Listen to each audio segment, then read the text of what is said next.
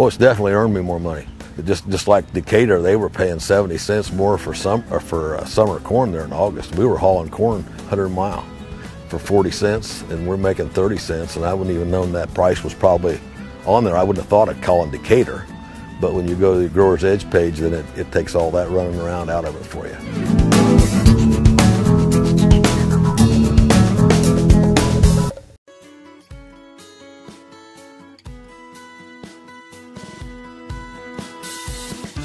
Good afternoon, welcome to GrainTV. My name is Cody Bills, this is Logan Burgess. Today is Friday the 29th, one day after Thanksgiving. Corn traded down 1 1/4 cents. Beans trading up 16 3/4. Wheat in Chicago trading up 5 1/4 cents. And Kansas City wheat trading up 2 3/4 cents. Logan, very interesting trade, particularly for soybeans. Right. We did have export sales this morning. Is that what contributed? I certainly think it helped the bean market move higher in today's action. We saw soybeans, corn, and wheat all beat trade expectations in terms of weekly sales. And right now, it's been a big story in the grains recently is that the USDA is probably going to need to make some revisions higher to their export expectations in the December 10th USDA WASDE report. Right now, our models show soybean sales are about 330 million bushels ahead of pace to meet the current expectations, and corn is 212 million bushels ahead of pace. So certainly a supportive story here has been really on the table, I think, for soybeans and wheat primarily here in recent trade sessions. We saw that carry into today's action. Take a look here at a daily chart of that January contract.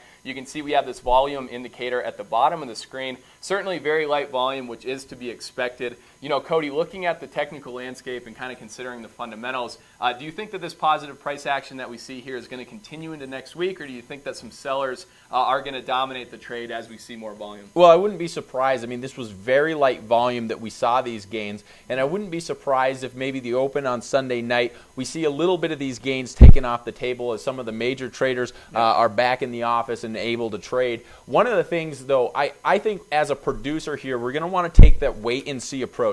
When we get more volume back into the market, I think that's going to be the tell as to where the direction is going forward. Right now, with the volume, the low volume that we see, I think, you know, we did see positive export sales. That was a very good story. But the bottom line here is that you could push the market up on this light volume, and it may be a little bit of a fake out. It's good to see. Bottom line for producers out there, if we close below today's open on Monday's volume or Monday's trade session with strong volume, I think that opens the door for significant selling pressure. But as for right now, we have good movement higher. I say let's try and go with the flow here. Let's sit on our hands on Monday. I think that's going to be the big tell for the remainder of the week. Yeah, certainly. You know, Cody, we've seen basis come off quite a bit for soybeans during this run. Certainly not surprising. You know, when we see futures rally, a lot of times basis will come off, but we've certainly seen a lot of premium elevators pulling their basis back for spot delivered soybeans in recent trade sessions. It is Friday here, so we like to take a look at the changes in the cash market. On average here, Cody, what were we seeing across the country this week? Well, the nice thing about this week is really we were only down about a half penny for soybeans